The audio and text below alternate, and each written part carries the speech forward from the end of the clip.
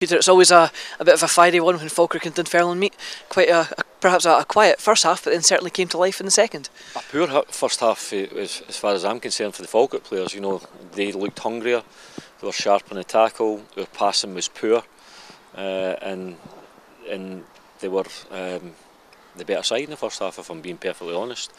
And I felt that at half time I was going to make changes then, but within a few minutes, the second half, I decided, let's go and do it to match up a wee bit their system, because they had an extra man in the middle of the park first half, and it was killing us a wee bit.